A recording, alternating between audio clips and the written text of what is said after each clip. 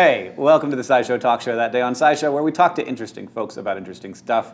Today, we've got Professor of Wildlife Science John Marzluff from the University of Washington. There's too many universities in your town, in your state, and I almost said the wrong one, but I said the right one. You did, thank you. So that's what matters. How you doing? Great, how are you? Good, good. So you study some kind of wildlife. I do, a variety. Okay. I think you are best known for your work with corvids. What is a corvid? It's one of a type of bird that's in a particular family that includes the crows, ravens, magpies, jays, nutcrackers. Quite a diversity. And I feel like we hear a lot about these kinds of birds in relationship to their smarts. So why do we particularly hear about corvids when we're talking about things being, you know, when we're sort of doing research and being like, maybe humans aren't so unique in the way that we think? Well, they're clever, they're inventive, they use tools, they manufacture tools, some species. They have big brains for their body size, and they're quick studies. They learn new things, whether it's a vocalization or a behavior or a type of food to eat. They learn them really quickly. So is that most of the research that you do is on the behavior and learning styles of birds? Mine's been on a variety of things, really, with the corvids, everything from their social behavior to their role as a threat to other species, because they are also predators. And so they have increased in response to human activity in many places, some species, and that translates into a challenge for rare species that live there. So interesting. Looked at a lot of things, but kind of focusing on brain activity and how the brain allows them to do some of these things now as well. It's always a little tricky when we're talking about the intelligence of another species, because what do we really know about how even we think? But then moving from, you know, out of our species into other species, do you think we have a tendency to try and apply our sort of understanding of what thought is to other species too liberally? Well, I think it's kind of the only model we have. You know, you know how you think about things and visualize and plan and arrange your actions, and we assume other vertebrates do it that way. I think it's not too big of a leap, frankly, because we share a common ancestor. We have the same nervous system, basically, the same cells, the same chemicals that modulate their activity. Even though we're very different animals, there's still a lot of the same machinery there. So why wouldn't some of the experiences and ways of doing things be similar? So how does your research function? Is it mostly inside of a laboratory, or is there a lot of field work? Well, I really like the combination. I've always tried to do field observations and let those observations motivate what kind of things you then might do in the lab. And the lab for me might be literally in the basement of the hospital doing you know, brain imagery, or it might just be a big aviary where you try to keep things as natural as possible, but just vary one or two factors at a time to really understand things. So, but it's all motivated by what you see animals do in nature. So you're actually taking a bird and putting it through some kind of imaging scan while it's conscious, to see how that functions, or is it just? So it's an interesting, that would be one way to do it, but you'd have to have the animal stay perfectly still, right? And just tell it. You said they're smart. Sit, lay down and relax, no. They've done that with some dogs now. They've trained some dogs, but it's got to fail more times than it works. You know, I mean, the really key is that the animal's got to be perfectly still, or you do not get a quality image. So the way to get a perfectly still animal is to have a dead one, usually, or anesthetize it. Okay, so that's you're actually living. Okay, we anesthetize the birds, but the cool thing is the technique we use, which is called PET imagery. It's not the MRI that you might think of when you think of brain scans. It's like that, but it tracks kind of where there's a lot of energy demands being brought to the cells as opposed to blood flow. Oh, okay. And the nice thing is you can give the birds a tracer that simulates glucose that's supplying the energy, but it's got a radioactive label, and you let the bird do its behavior while it's assimilating that glucose mimic, and the label, the radioactive label, stays in the parts of the brain that were active at that time. Right, right. Then you anesthetize the bird, scan it, and basically look back in time at what's going on in its brain. And so you can see that there are sort of analogous structures to what we might have doing an activity as a human. Yes. I imagine a bird brain and a human brain have similar parts, but have a lot of functional differences. There's some similar parts and there's some very different parts. One that is homologous between humans and birds is the hippocampus, the center of memories, especially spatial or social memories. And that's an older part of the brain, right? It's an older part of the brain. It's a part of the limbic system that you hear about. And it's very important for us navigating and remembering and doing a lot of the pretty sophisticated sorts of behaviors we do. Well, birds have those as well. And we've shown that that part of the crow's brain, for example, is used to learn about dangerous situations. So things that are associated with the sight of a dead crow. When a crow sees another dead crow, the hippocampus is activated. So they're presumably learning the set or the people and other things that are around it at that time. It's interesting research. You're just like showing crows, dead crows. It is kind of weird, but what else do you do? I mean, it's interesting that that's a significant psychological event for a crow to see another dead crow. It is, and it's not black and white. Like it isn't for us. If we see a dead person that we don't know, or in a different situation, a young or an old person, you might react differently. You know, an old person, okay, well, it's their time. A young person, what a shame. You might have a very different emotional and brain reaction to that. So we're finding with some ongoing experiments now that birds do react differently. Crows react differently to the sight of a young or an old dead crow. They react differently probably to one they know versus don't know. We haven't been able to do that experiment yet. You can imagine the ethics of it are beyond what I would be willing to do. Right. So, but they probably respond in a very nuanced way to a dead crow as well.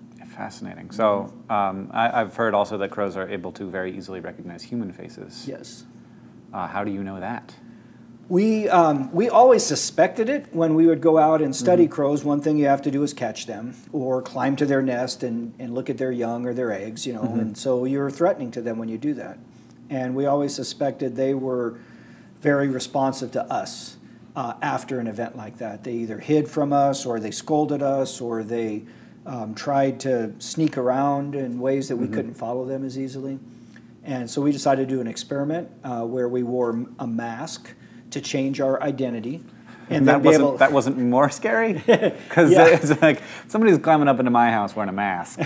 That's definitely 2 steps more than just the drunk guy who doesn't know which house he's at. Well, it was more scary to the owners of the homes where we did this, absolutely. To the birds, I don't think it mattered. It was still a predator climbing up to their nest. But it allowed us to hand off that identity to different people and have them encounter the birds and see the response after we did something. In our case, we captured them for this instead of climbing to their nests. And they responded dramatically after a person had captured them when they saw that person again. And it didn't matter if it was you wearing it or any of us wearing it, that face. That's what they responded to. What do you think over those last 35 years have been sort of the most fascinating moments for you as a scientist? Well, those rare moments of discovery, they're hard to imagine what they're going to be. When you look back on them, they're very important to us. But at the time, you really don't know. So I would go back to the first time when we did this facial recognition test. And to be honest with you, we kind of started it as a joke. And that we thought this happened. Nobody had actually directly tested it. We thought, this is a simple experiment. We'll just do this. And we compared the response of a crows to a caveman mask versus Dick Cheney as the other mask. And I thought this is going to be an experiment that we do in a few weeks' time, and we're done. And we can just have a neat slide to make people laugh about it.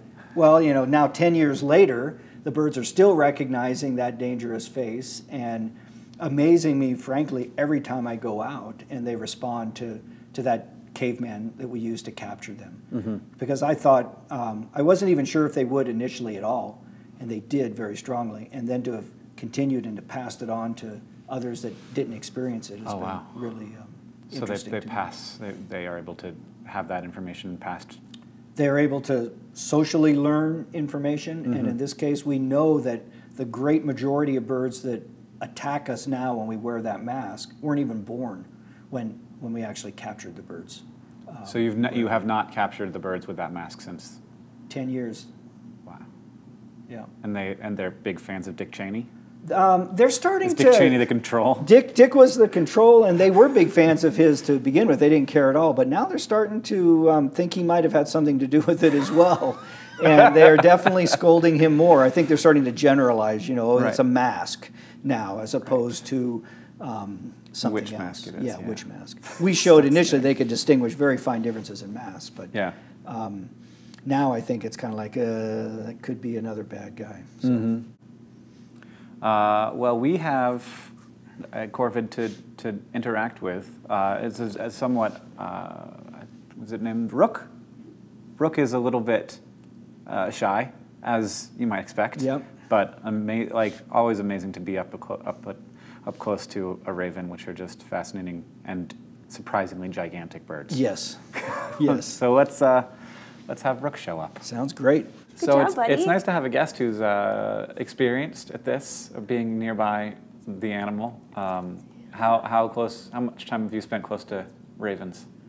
Quite a lot. I did 3 years of work in the woods of Maine with ravens, and we were catching ravens and monitoring them in the wild as well as in big cages. We had a pair that bred and raised young. We had them living alongside our house, and it was we were living like ravens, my wife and I, for 3 years up there. It was awesome. Awesome. Oh wow. Yeah. So what do you think of his behavior right now? He's very curious. He's looking. A lot of birds would, they would just be freaked out. I betcha. Or they would be very unobservant. A raptor closed down. Would kind of be closed down. They might be looking at a few places, looking for a place to get out. He's checking us all out, but he's also just looking like, how do I get out of here? He is. He's saying, wait a second. Well, we have to work really hard to keep him from getting bored and depressed and hurting himself or any of those things. Do you have toys? So many toys. So he gets children's toys, like 1 to 5 year old toys, puzzles and other things. He loves those. Now the rope pulling up things, we hang things from ropes. He does that? Purchase. He does it. Yeah. He does it. Yeah. I don't know where he learned it, but we did it, and he didn't touch it when we were watching, and then I went back. And it was gone. Yep. The food was massacred. Yep. So the interesting thing that just recently happened. So we've had him for almost 2 years now, and we clean him regularly. But we found one of his stashes. Oh. So we thought he was eating all of his food, and he gets a mixture of a whole bunch of different stuff. One of the things is dog food, and because they love dog food, and it's good for him too. Yep. So we found this stash, and it was under his water dish, so far under that we couldn't see it. And the only way he could have gotten it under there is if he would have pushed it with a tool, a stick. So he's hiding his food with tools. Nice. And he was doing it on the covert. Like, we had no idea it was going on. Have you seen him now do that? No. So he's he doesn't sneaky. let anybody see it. Yeah. Yeah. Where are you going? Cool. I think we should go back now. Yeah. We can call that a day. You did amazing, Rook. You did so good. And yep, we're gonna go again. All right, come on, buddy. Just let us know if you need a Band-Aid. All right, We're good. Good job, buddy. I want to know more about. I want to just see what Rook does in his spare time. I know. I want to put like one of those Like a 24-hour cams Yeah. up and see what is he doing. We just got one of those for our aviary, so we were going to have 4 cameras in there now all the time. Nice. And so, because this is the kind of thing, you come into the cage for the next day, and it's like, something's gone on here, and I have no idea what. Yep. We've experienced. So we started all these different toys. So kids, children's toys, he's really into. But he also likes just destroying things. And so the easiest and cheapest way to let him destroy things is cardboard boxes and paper balls and blankets and stuff. And so we hide his food inside those, and we'll come back the next day. And the cardboard box is not just gotten into; it is ripped into 100 little tiny pieces and scattered everywhere. So he had fun. He likes that. He likes doing that. So that'd be fun to see, you know. Why is he doing it? How's he doing it? How's he fast? doing it? Yeah, what's going on there? It'd be fun. But as soon as we come over, he's like, not doing anything. Right. Not going to give his secrets up quickly. Well, Jesse, thanks for showing Rook off for us. Rook, thanks for coming by. Goodbye. He did so good today. He did I was really proud good. of him. Yeah. And John, thank you for sharing so much. My pleasure. And if people want to know more about your work and what you do, what should we read? What should we look at? You can go to the website. The University of Washington Avian Conservation Lab is my lab, and there's lots of articles there you can get, or videos and things you can see. Some books. If you're really interested in ravens, my wife and I wrote about the ravens we studied in a book called Dog Days, Raven Nights, and that's kind of fun, how you do science and some of the things we learned about their behavior. And more recently, I've been working on urban birds, so a book called Welcome to SUBIRDIA is about our urban research. So you could check those out, and all sorts of neat things on the web about crows and ravens. It's a lot of neat things out there. Well, thank you very much for joining us. If you want to see more of what Jessie does, you can go to youtube.com/AnimalWondersMontana. We do a show with her where we, it's just sort of the daily life of this person who does this crazy, amazing thing in my small town. And if you want more of this, we are SciShow, and you can go to youtube.com/SciShow and subscribe.